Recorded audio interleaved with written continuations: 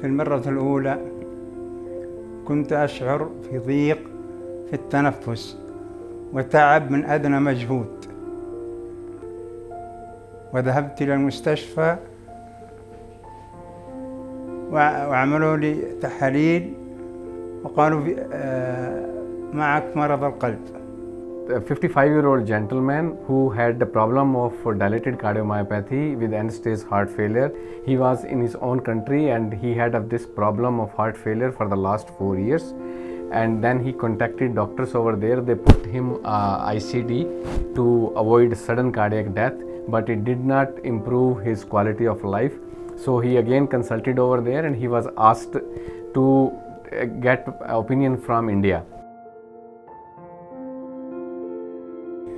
وأتيت إلى الهند في يوم 19 من يوليو،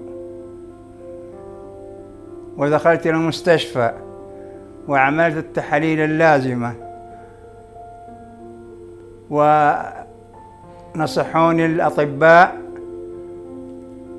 بتركيب جهاز في القلب. But when he came here, he was not sure of surgery, as well he was not very confident about the surgery. Then our facilitators of Max Healthcare, they spoke to him, they told him that this operation is helping a lot of patients. And then we made arrangements to talk to the patients in Abu Dhabi as well as in Iraq. When he spoke in Arabic to those patients, and they are doing fine. So after that, he had a lot of confidence that he is going to go for right treatment. The dealing with the patient here is very good way, and the relationships of between medical team and the patient is very good. وقد دخلت وعملت العملية في يوم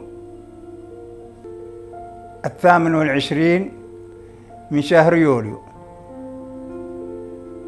والحمد لله وأنا الآن في انتظار نتائج هذه العملية. Everything went well. He's moving around and his quality of life is going to go better, and he will lead a normal life as well as his number of years are going to prolong. Otherwise he would have gone to sudden cardiac death and died. But now he is going to live for next 15-20 years and he can lead the normal life like the other people do. مرتاح إلى الآن، بس إلى أن أخرج من آثار العملية.